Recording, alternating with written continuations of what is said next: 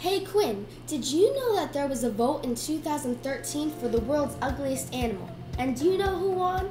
Can you give me a hint? Well, it was between a furry blue hairball monkey named Gus and a fish called the Blobfish. Wait, me and a blobfish? Believe it or not, there is something called the Ugly Animal Preservation Society. Oh yeah, I remember now. Didn't they need a new mascot? So what? Did they just decide to put it to a public vote or something between me and a blobfish?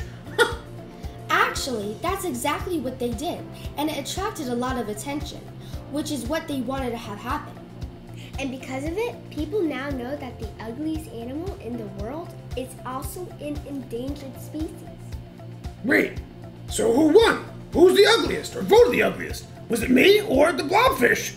It was the Blobfish. So let's learn more about it. Hello, I'm Bob the Blobfish. I'm a very unique and unusual looking fish that lives on the bottom of the ocean. I have very little muscle, as you can see, so there's no weightlifting for me. And I also have a soft skeletal structure that helps me live under the pressure of the deep ocean water. In fact, some people love calling me David Blobfish Bowie. Why, Bob? Because he loves being under pressure. Looking down. No, okay. The Blobfish's body is made up of a slimy mass that can withstand the extraordinarily high pressure at the bottom of the ocean. Does it make sense now? Under pressure. It does. Okay, good. I don't feel so foolish anymore. In fact, I couldn't survive at the surface. I actually look like a normal fish when I'm underwater, but my body droops like an old water balloon if I'm not under enough pressure. The blobfish was discovered in the year 2003 by marine ecologist Karen Parkinson while she was on an ocean voyage off the coast of New Zealand.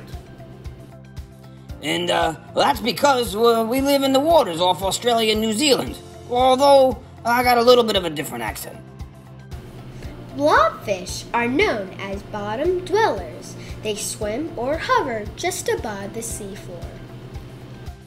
We may hover, but we live as deep as 2,700 feet below the ocean surface. And we also don't have scales like most fish. Instead, we have loose, flabby skin, if you couldn't tell already. Blobfish are pinkish gray in color and are about 1 foot long and weigh about 20 pounds. And because we have literally no muscles, we can't really chase prey. So instead, we wait patiently for small crustaceans like crabs, sea urchins, or even shellfish, and suck them right into our mouth. Besides eating, saving energy is the blobfish's main job. A female blobfish lays thousands of small pink eggs on the sea floor, and the female or male sits on the eggs to guard them against predators. The flap of skin that hangs over the lips of the blobfish, which appears to be shaped like a human nose, is actually not a nose at all.